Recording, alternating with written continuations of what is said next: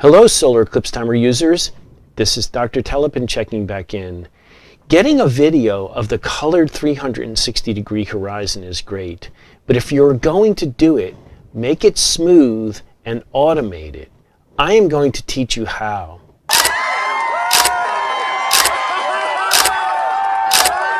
Second contact in 60 seconds. I want to explain in a little more depth how I set up the spinning 360-degree horizon video. This is a great thing to do at an eclipse, and with the modern technology we have now, you can do it much better than just doing a shaky handheld video as you spin around videoing the horizon. Let me start by discussing the history of two things I did at past eclipses. When preparing for my first eclipse in 2001, I was well aware that the horizon would be beautiful. So for that eclipse, I set up a tripod with an SLR film camera and a wide-angle lens and had it pointed towards the direction where totality would occur. That camera had a multifunction back which could control taking a sequence of bracketed pictures. I was limited to 36 images in a roll of film, and that eclipse had a totality duration of 3 minutes and 32 seconds. So I had to split up those 36 images between bracketing and lasting from the beginning to the end of totality. I captured great still images. I was really excited about them. They showed the progression of the shadow across the horizon and the changing horizon brightness. I especially love the image that has the silhouette of a guy looking up at totality with binoculars. A silhouette of a person doing that is a classic look. These still images got me inspired to try a rotating video of the horizon in 2002. The first challenge was finding a portable device that would slowly rotate the camera. I really struggled trying to find something. I finally found a battery-powered rotisserie turner, which had a relatively slow spin rate of 1 revolution in about 20 seconds. I modified the bottom to make an attachment point for a tripod and made a custom post with a 1/4-20 thread to attach a camera. The second challenge was deciding on a camera to spin. I did not want to buy and pack a second large Hi8 video camera. I already had one on my guiding mount. When you are traveling internationally to eclipses, you have to limit the weight of your gear. So I decided to use an additional Coolpix 990 camera I was bringing on that trip anyway. This is the exact setup I used in 2002 in Africa. I had that camera with a wide-angle lens on the spinner with a coiled up wire that was attached to an intervalometer type device which was programmed to be the trigger to start the recording. This device was programmed by a serial connection to the old terminal program on Windows 98. This camera only allowed a 40-second movie at 320 by 240 pixels and did not record sound. You can hear me briefly explain the function to someone right before second contact in this video clip from 2002. What are you shooting for? Horizon? It's going to take a 40-second digital movie. This eclipse had a totality duration of 1 minute and 22 seconds, so there was no time to fool around. I started the spinner and turned on the camera way ahead of C2. The intervalometer device was pre-programmed to start the recording with a slight delay after totality began. The eclipse occurs and it was beautiful. This was an exciting eclipse because it was so short, and it was this eclipse that I first saw shadow bands. Well, this setup becomes one of my Eclipse Day Gremlins stories. Later that day, I went to the camera to review the video and there was nothing there. Nothing got recorded. So the intervalometer did not start the record process during totality as planned. So I don't know what happened, but I missed it. In 2006, I did an approaching darkness video, not a horizon video, because I observed that eclipse on a cruise ship. So for 2017, I was determined to do a better job. And of course, things were so much better due to the advancements in gear.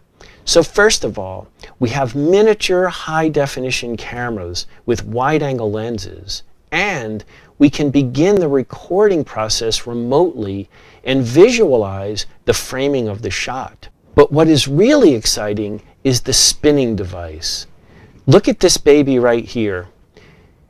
This is called a Turns Pro. This is a battery-powered, microprocessor-controlled camera spinner that is programmable. It's amazing. The spinning post is a 1/4-20 thread for your camera. It even comes with a clip to hold a smartphone so you can spin that. This makes it very easy to capture a smooth 360-degree horizon video during totality with a video camera or a mobile device. I will do a full review of this device in another episode. So, for fun, let's compare something. Let's play a clip of my crazy 2002 contraption spinning, immediately followed by the new way of spinning a camera. Here's the old crazy way.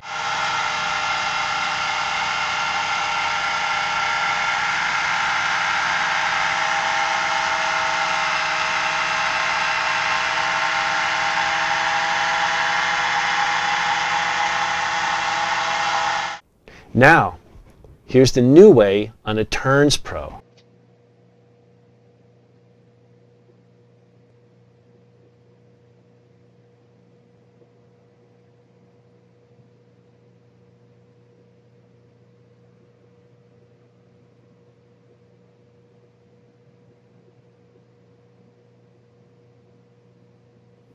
Wow, that is a big difference. A couple of things to consider when you are rotating a high-definition camera is the rotation rate and the field of view. You do not want to rotate too quickly because you can create motion blur across the pixels. The lens field of view and the frame rate have an impact on motion blur. In general, when panning or rotating with high-definition cameras, you want to try to move as slowly as possible.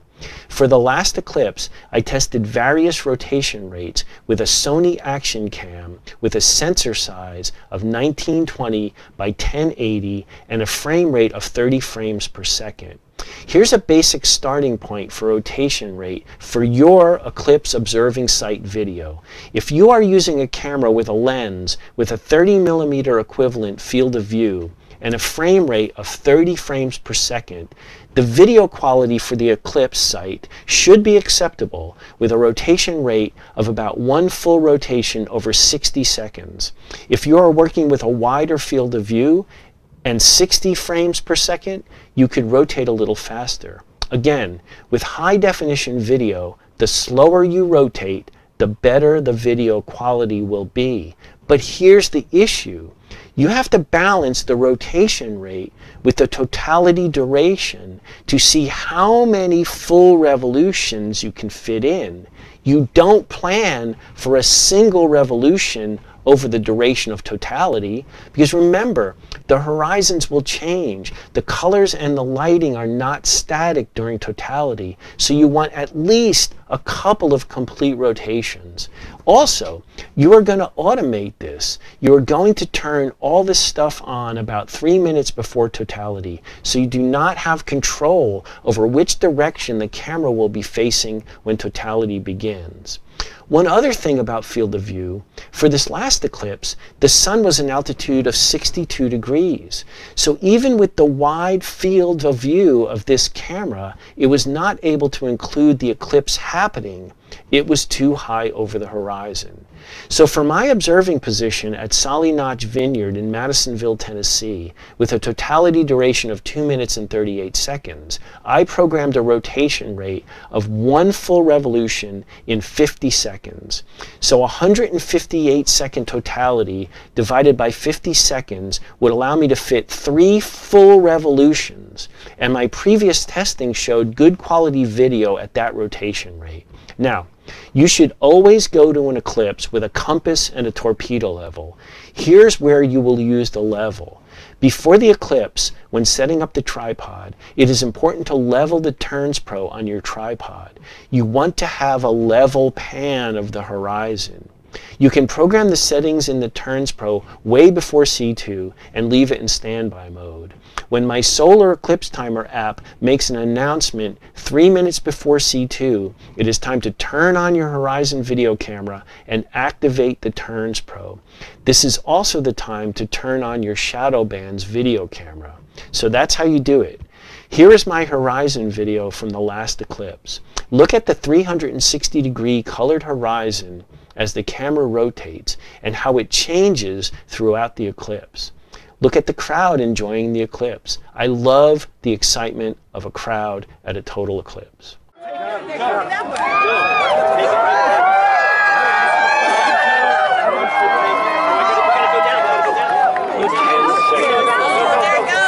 Go!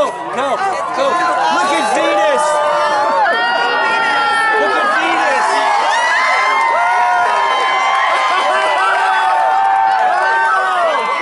Look at that! Alright, glasses off! Glasses off! Yeah, look up! Look at the binoculars, take your binoculars.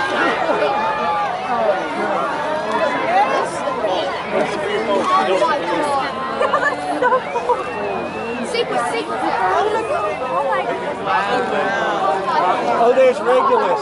There's Regulus. It's to the left. It's at 11 o'clock. Look at Venus. That's amazing. All right, let's take it. Let's do our sequence. Look how dark it is. Let's do our sequence. All right, take it. All right, click, click.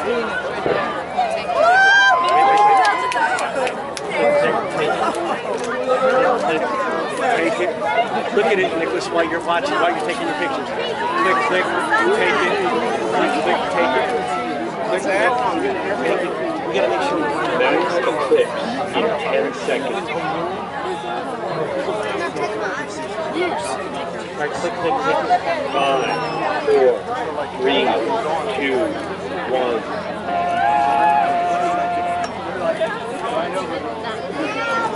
Observe the horizon.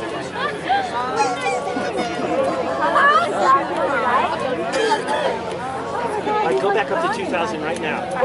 Just as done. Look at it with your eyes. Look at it with your eyes. Look at it with your eyes. Binoculars, look, it's binoculars. There she is. Hey, Ash! I know, the contrail.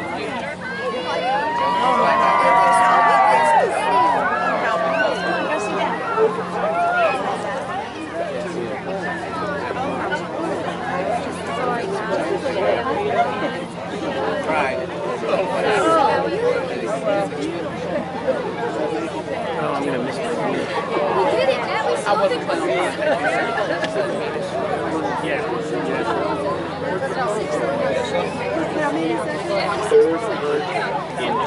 It's going to be over in 20 seconds.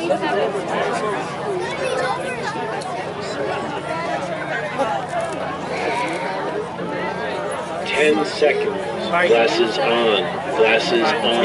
Take it. Start to take it. 5. All right, watch it come out. 3. Look at it. Look at it. Glasses on. Glasses on.